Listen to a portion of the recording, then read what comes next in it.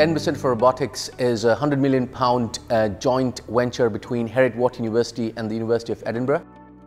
And we're researching robots for all sorts of things, working on offshore oil platforms, working in construction, but also robots that can work in the home, working alongside you and me. Robotics is at a stage which it's able to make a huge difference in terms of affecting our economy, creating the next generation of jobs and changing the way we work and live. The robots that we have and that we use are quite capable mechanically. So for example, this robot animal, it can traverse different types of terrain, rough terrain. It is capable of jumping, it is capable of running to a certain speed. So we want to put this robot in a dangerous situation like a nuclear disaster or an offshore oil rig in order to make it safer for humans in these environments. One of the ways that we go about trying to program robots is to make the robots work the way we do. And so there's some parts of the brain which are responsible for vision and hearing, and some parts are responsible for your movement. And it's connecting all those up. We look to humans and their incredible dexterity as inspiration for our machines and sort of take those principles in order to get the robots to behave as effortlessly as a human would do. There's a lot of behaviors that are so easy for humans but very hard for robots. For example, grasping. If there's an apple on the table, for human, once we grab it, we know how to handle it. But for the robot, we need to provide information about the object, such as the size, the weight. All this information are needed for the robot to perform well in the environment.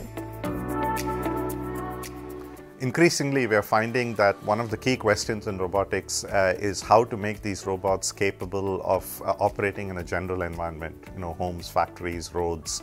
This all comes down to understanding how people behave, and our robots have to be smart enough, just like people are, to collaborate with them and cooperate with them. Thank you, Pierre, too. In robotics, you have to think big, think outside the box to really make a huge difference. And one such very exciting project is the NASA Valkyrie project, where we are trying to use robots for what we call pre-deployment of assets on the surface of Mars.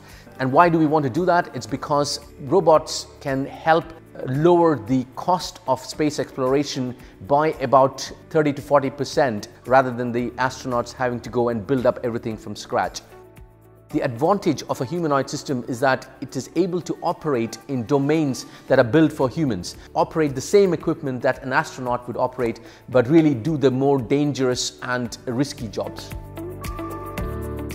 I truly believe that robotic research is the future. In the future, we'll see robots assist humans in many different situations.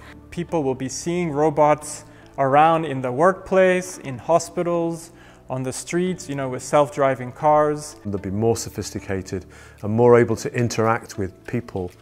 My vision is one of improving the efficiency of things around us so that our lives are made better. And there's not very many places in the world where you can work with a platform like the NASA humanoid. So Edinburgh is a unique place where the students can come and really push the boundaries of what we're doing with robotics. Some of the exhibits you'll see here, the Miro robot and the Marty robot, are from startup companies that have come from the work of the students in the Edinburgh Centre for Robotics. So it's a great place to come, not only to learn about robotics, but also to fulfill your dreams for the future.